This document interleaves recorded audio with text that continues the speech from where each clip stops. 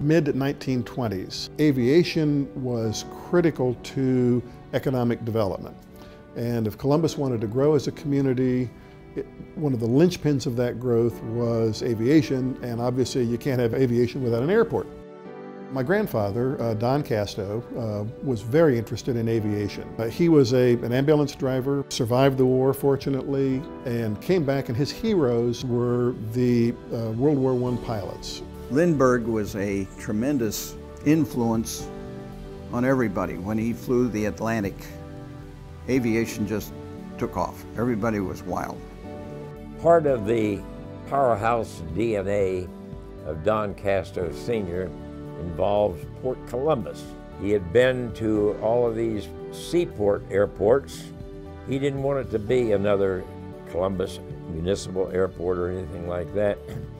He wanted something dramatic, and he came up with the name of Port Columbus because he had been to all these other places. So in 1927, he worked with his friend Edgar Wolfe, who published the Columbus Dispatch, to get a bond issue passed to purchase the land for what is now Port Columbus. Mr. Casto and Wolfe were proponents for building Port Columbus to be a part of the transcontinental air transport train plane service to the West Coast. They had a bond issue in 1927 to build the airport in 28, but it failed. During that period of time, they tried to get the community ready to do another bond issue the next year. And in 1928, they put the bond issue on the ballot again and needed some way to publicize the bond issue, get people interested in it as what's happening. And my grandfather came up with the idea of, gee, the Graf dirigible.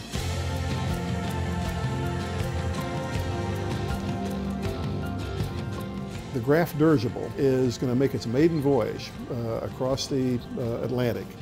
And wouldn't it be great if I could be on that as a passenger? In the process, he would write back or wire back to Mr. Wolfe, who then would publish his trip to Europe on this Zeppelin, which is quite a thing.